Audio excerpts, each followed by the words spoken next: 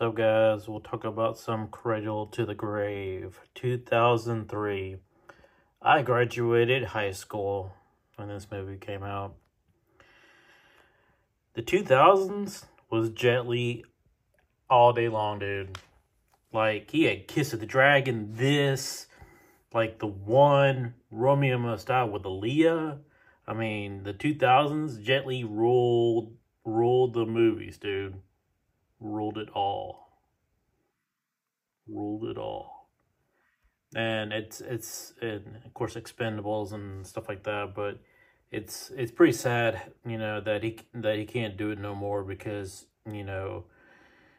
of his injuries and stuff, that all the kung fu and all that stuff he did. He hurt his body pretty bad. And Mulan was his last movie Jet Li did. And I forgot what condition he has, and he can't fight no more. But I'm so happy that I grew up in the 2000s when Jet Li was just getting started. And this movie in general, dude, Joe Silver did it. And Joe Silver, one of his first movies that he did was, if you go watch Roger Rabbit, Who Framed Roger Rabbit, and if you go to the opening scene of that movie, the guy that's talking to Roger Rabbit in the opening scene of that movie is Joe Silver. And so he was an actor before he produced all these great, great movies. And this is one of them, of course, Matrix. And pretty much the 2000s, dude, Joe Silver and his company, Silver Pictures, like ruled the freaking movie theaters with Warner Brothers. Like, he did hit after hit after hit after hit. And, he just created some great, great pictures. And this is one of my favorite pictures that he produced. And, yeah.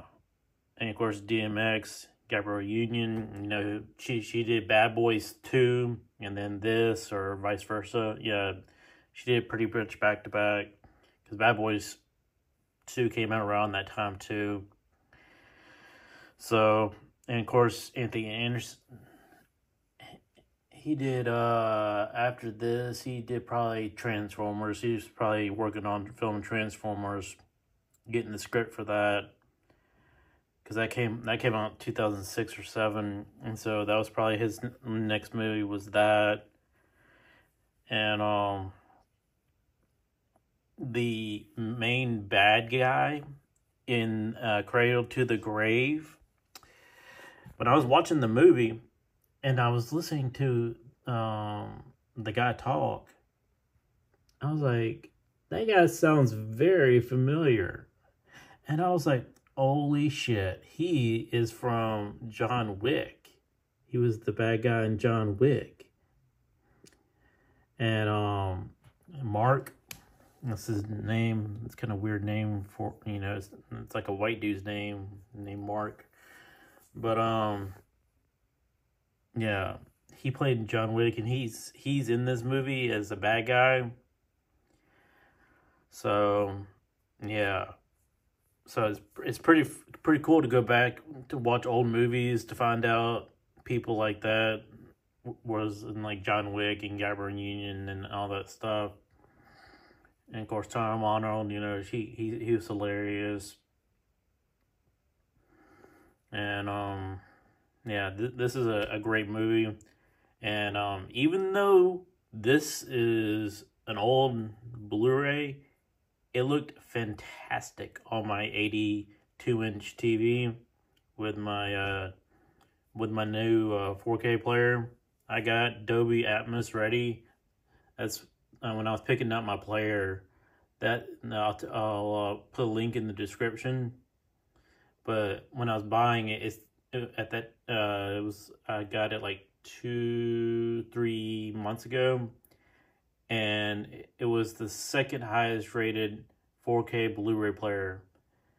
And because my lens on my other one just gave out one day, and I was reading some of the reviews, and I was like, like I said, Dolby Atmos. That was the best quality about this player. I was like, I'm sold. That's all I care about. If it has Dolby Atmos, I'm good. I'm Gucci. But anyway, guys, this is one of my favorite movies that I grew up in the 2000s with Jet Li. And like I said, Kiss the Dragon and all those other great movies that he's done. And it's sad. So I have some great memories to look back on. So y'all have a good day. Peace out.